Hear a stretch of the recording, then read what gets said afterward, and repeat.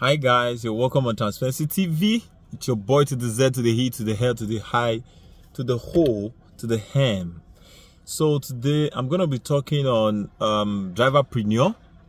You know, a couple of drivers used to ask, why does the drivers just pick crazy price, like especially on InDriver?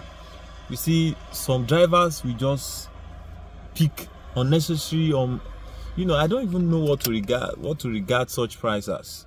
They just pick prices that are not reasonable. You know, a lot of you are wondering, don't copy cats. Don't copy what they do. Don't copy anybody.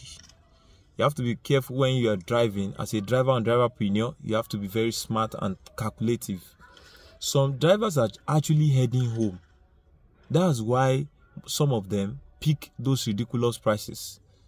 For instance, now, something happened to me yesterday. I was leaving Lekki for Ikeja. My house is around Ikeja. So I was leaving Lekki for Ikeja and I needed to be home at a particular time. So any trip that come my way, I will like it.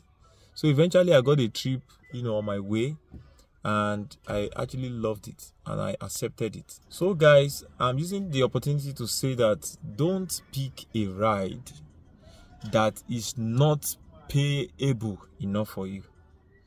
Just leave it, let it go, and get a ride that can pay you well. That's fine. Bye.